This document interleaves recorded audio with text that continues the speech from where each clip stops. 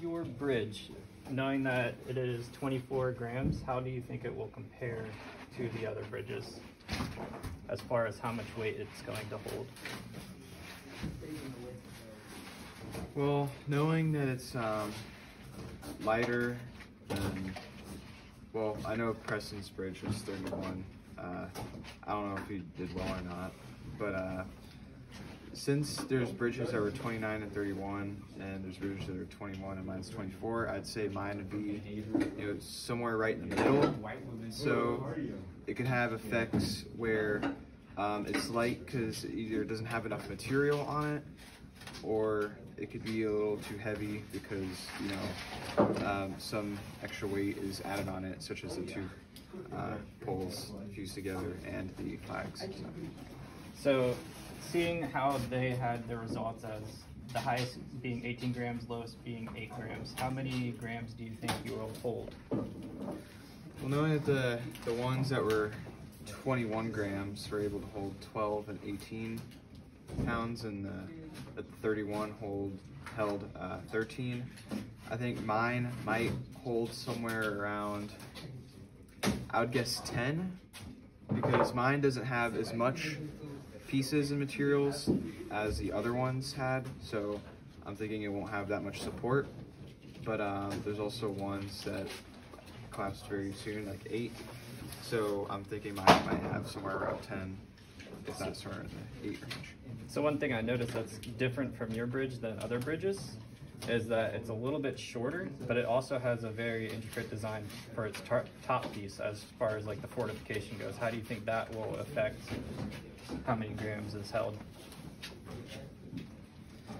Well, just looking at my bridge now and the way it's designed, especially with these and how it being supported is mostly focused on these 2 bars fused together right here in each side.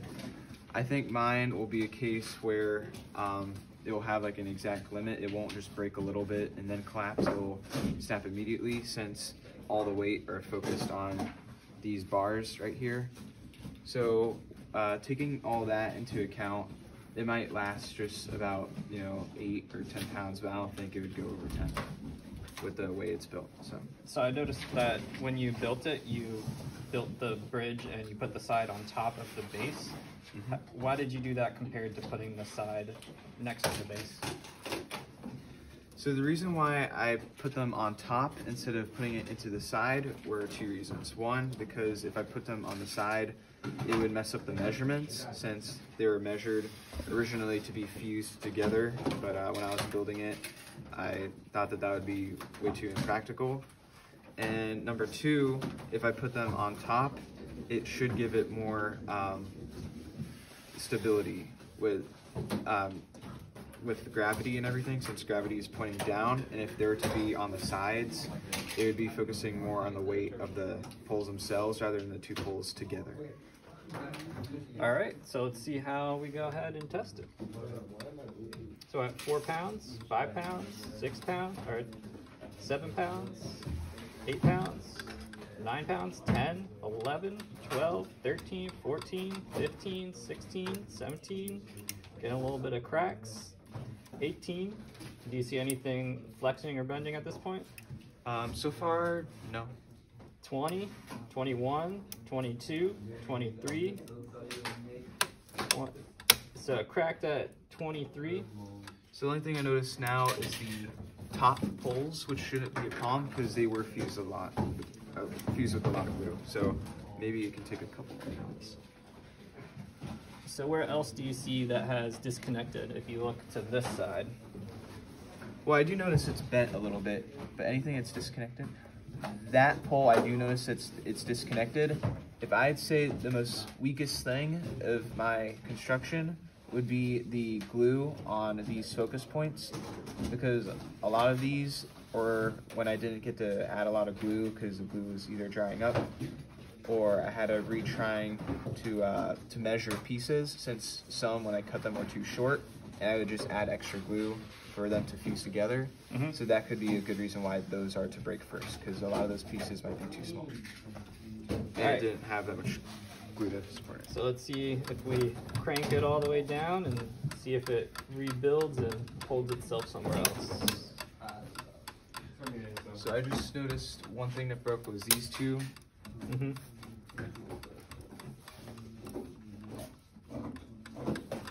And that's about what we have. Okay.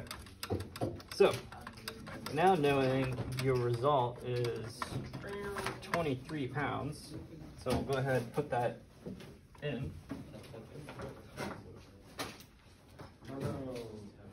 And then you're gonna have this number right here. So knowing that you held 23 pounds, you weighed 24 grams, you almost have a equal number. So you're almost getting to exactly 1. And then if you notice, there's a lot of differences in between the others as far as your efficiency. So by looking through this, where have you placed? So by looking at your efficiency numbers, where have you placed?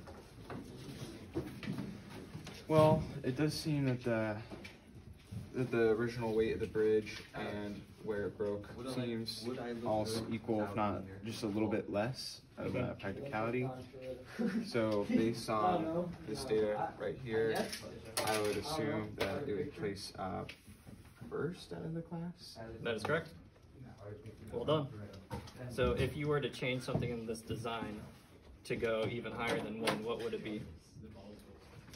Well, if I try to change it to be more practical, the thing that I noticed first was when it was starting to come down, the thing that broke the first was the ones where it wasn't very focused. So I would definitely focus more on the pieces that were part of the frame on the side and focus like this a big amount of glue per bar.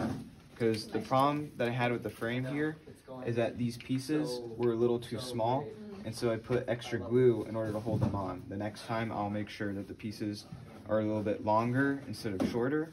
That way I know for certain that they'll be holding on better instead of the glue doing all the work for the bridge. Awesome. Well done. Thank you.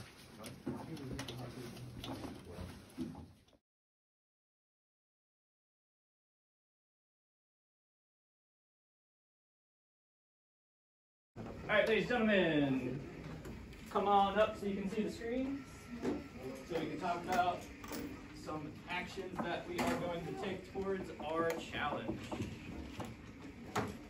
So you guys have been setting some goals, you guys have been conquering some goals, you've been challenged, some goals have not been met yet, but I appreciate you guys all set your goals, getting ready, getting some action going before we start talking about everything. So, to your left, you can now see what your map will look like. This will be the half field setup. Eventually we will expand to 2 tiles. It will become the full field setup. So you guys can do 4 robots at once. Right now it's going to be the setup where you can do 2 robots at once. When you are doing this, we're thinking about only the red spaces. The blue spaces are if we have the full field setup, because it's a red team and a blue team. All right. So when we're going through and looking at all of this, we have the setup right here, and we have the ability to print this out so you guys can plan and do what you need.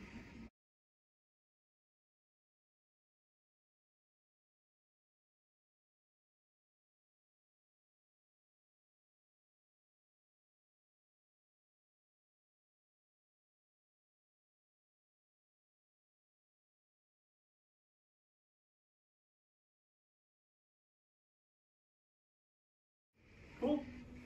Any questions? Comments? Concerns? Awesome. All right. You guys can get back to doing what you're doing.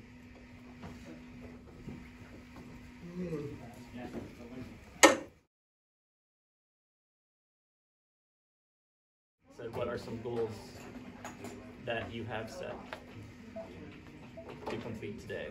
Yes, like, we're trying to, like, test it out there, right?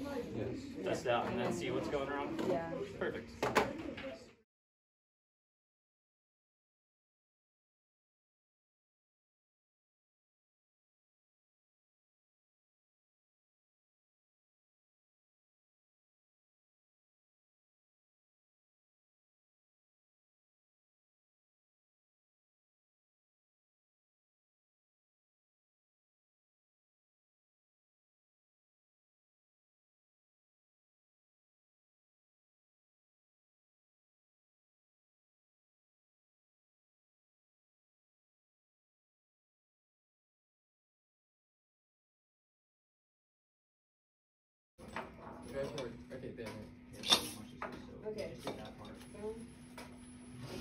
get over it, let go of it. Don't put the Well, claw what down. do we do?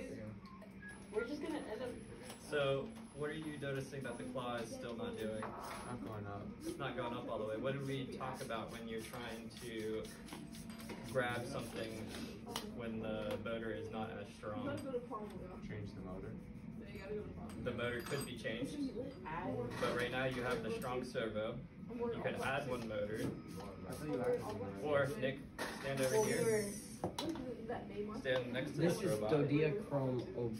Drop the controller and put it over here. You could cut them out. What about these?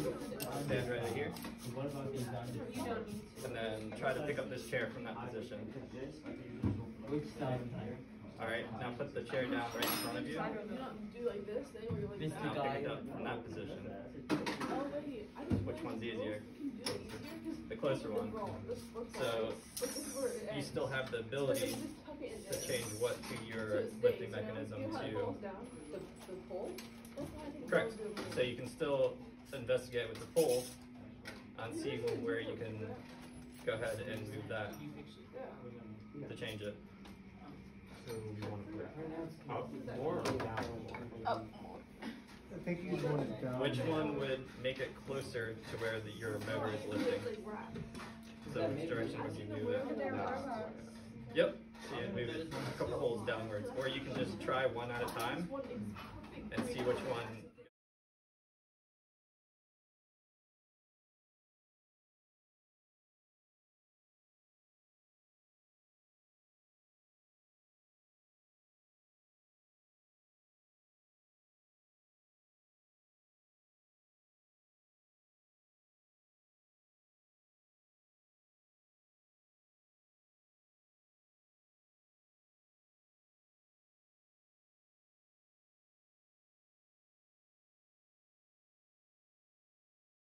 Nick and Alan and Cleo. With this issue right here, so now you have your cone knocked over. Have you thought about a way of getting that cone? That's what I'm testing If we right drive now. into it fast enough, we might be able to knock it over. Maybe like. Wait. Aha! I figured it out. So what are some options that you could I do to be able to flip this over?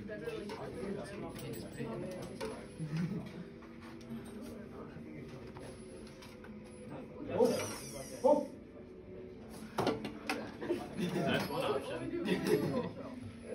Okay, let's try that again, okay? That's a different option since now it's kind of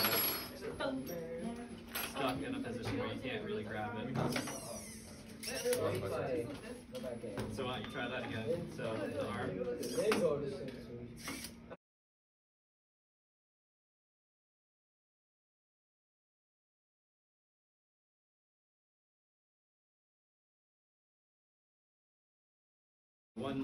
So you tried that way. What's another way that you can think of? Because normally you would just grab it with your hand and flip it, right? Yeah. So say that typically if you had an arm, you could be able to just grab like that. How are you going to replicate that motion? Put it up, and then as it drops down, I have that. Try it. Hold.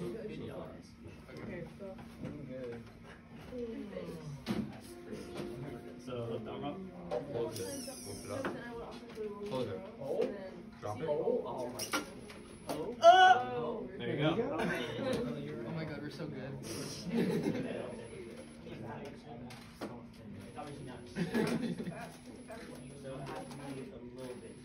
I noticed that you're able to get it on the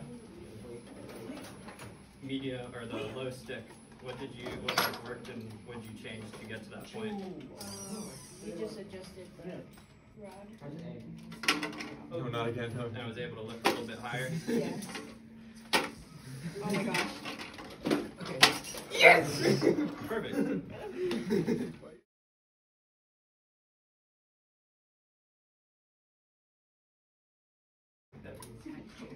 What's happening with it?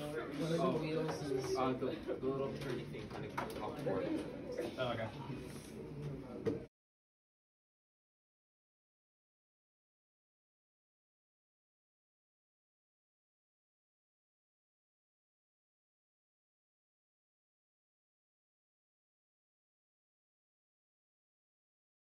So where is it loose that it's having the issue? What do you do?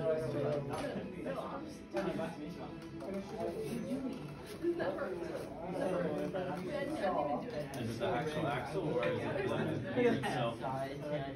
Make it into a quad like this one, like this one, this robot, to put on the arm.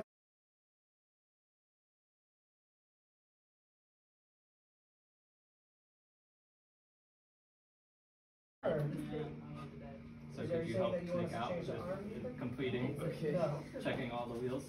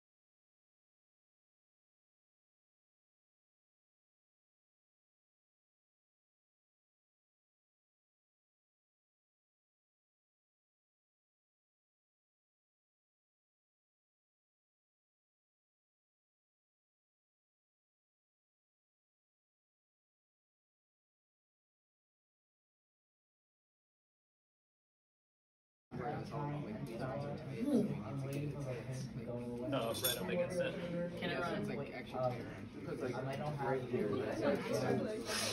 So what do you have to pull off to get to that? You have to take off the wheel and then. So we can get this one out. So we Here we can go. that off. Like. How about me? Green works. Green work. No, you just need one more color. Sorry that I bumped you. You're fine. No worries. So just the inside square, all one color, all one. What about this one? Just the inside. There you go. And what about these two? Those will be a different color. But So then you And can do you use have like yellow, and then we can use pink. yeah, and you can do a design if you want, like you do squares or something. I'll do a bit more of autonomous coding, yanking codes for that. Tyler, make sure also when you're doing this, stays out of it well, because that will end very poorly very quickly. So how are you guys meeting your goals right now? It's getting there. It's getting there. I think if we can finish, I think at least definitely by next class, if we finish getting all the wiring sorted out and can actually, if Roman can get the claw to be finished today, I can. Oh yeah. Is it the red tape? Tape? If we can get the claw finished actually being put together today, I can work on getting. Try this one. I can work on trying to actually get it attached to the top thing, so I can start coding it as well. Because I think that's gonna also be annoying, so you get the different button plus getting it set up for autonomous. But all in all, I think it's going quite swimmingly. Yeah, sounds like a good plan. Yeah. So I've noticed that you have changed your claw designs quite a few times. Can you talk me through where you started, where you're at, and where it's going? So started out with, of course, back in the book. We record all this for this exact reason. So you, in this book, what are you showing here? This is a day by day of all of the stuff we've been doing. So every day we fill out what stage of what we're doing is, what the current focus we're planning to work on for the day is, the members present, as well as at the end of the day we fill out the accomplishments of what did we accomplish, and we also put little notes of like, this is what we did, this is what we could work on, things we need to improve. but for these ones, we actually have like what we did for a bit of board planning at the beginning. Mhm. And so we start off with the idea of a claw that would just grab on the side. Like I guess this is the best example of, which we actually got to a decent level. So show me how this works. Well, if I put this down because I don't have all the hands. It works by having a servo that engages with a two geared pieces. When it turns both of them together. These outside ones keep it stable so it actually comes together at the correct point, and it will grip around the actual cone. But we realized this would be way too long on the current configuration of our robot, so we started working on a different idea, which Roman has the current variation of, but it began originally with this piece, which would start off with like so it'd start off like down. You would put it into the cone. So yeah, you put it into the cone, and then it twists, and it expands outwards to lift. Okay. Now that was working pretty well, but we realized that's way too many moving parts and too many steps to actually try to get right. So we kind of started moving back towards the origins of the claw, of the kind of idea of the geared bits that would move against each other to actually get us there. And that's when we came to this idea of having if I can borrow this off of you, Roman, having two geared bits that move together. It still goes from the top, but when it activates, they pull into each other to make almost a wedge that keeps the cone up. And also when it drops, it'll drop it in a quick, efficient manner downwards, which will give us hopefully a lot of, I guess, positioning for where to drop the cone, as well as how quickly we're going to do so, which should hopefully help us quite a bit. It definitely will help us in the space confinement issue, because that's one of our biggest problems so far. We've had to redesign the actual frame for the bot a few times to get to this point, which has been beyond annoying, but we've gotten there. Yeah. Other things with this shape, next steps we're going to start working on is kind of getting a feeding point, so that if we drive up to a cone, we can get it into a certain spot we like to easily pick it up with this mechanism, because that's its only big flaw really, is you have to position it absolutely perfectly to lift. And so it's I guess evolved to the point where it's trying to be as easy as it can to lift, but we still need it to be positioned correctly to do so. So what would that piece look like? Have you done any designs in your notebook or anything yet? We have done a little bit of designs. I think it's in actually our other notebook over to the side, because we did a bit of freehand and it hasn't made its way in here yet. Yeah, no, I think it's in the other one. So it's more of an idea. This also has